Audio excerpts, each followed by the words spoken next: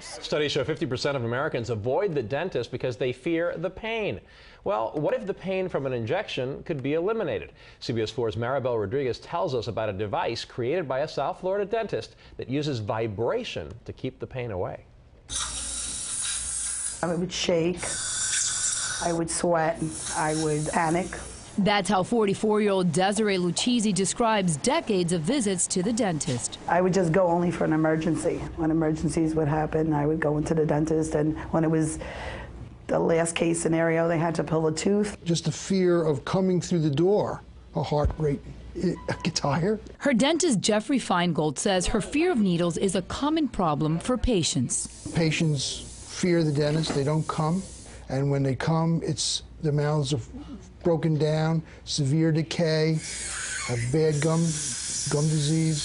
Feingold decided to try a new device called DentalVibe on Desiree.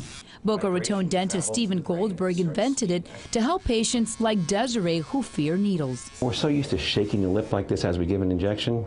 I thought, what if I take that one step further? What if I look into the science of what's really going on there? It's based on the scientific gate control theory of pain that shows vibration travels to the brain very quickly, while the pain sensation moves slower in comparison. So when both things are occurring at the same time, vibration gets to the brain very quickly before the pain sensation gets there, therefore closing a gate, not allowing the pain sensation to reach the brain. Better than amazing. Feingold believes this will get patients who fear the dentist back in the dental chair. It sure worked for Desiree. She had no pain during the injection. She felt no anxiety. I didn't even know if he was finished. I didn't know the needle was in my mouth. I had no feeling of a needle being in my mouth. For somebody like myself or anybody that fears a dentist and the needle, it's the most amazing thing.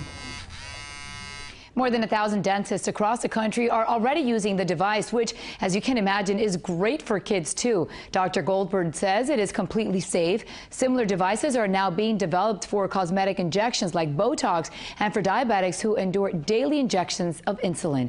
On the Health Watch, I'm Maribel Rodriguez, CBS 4 News.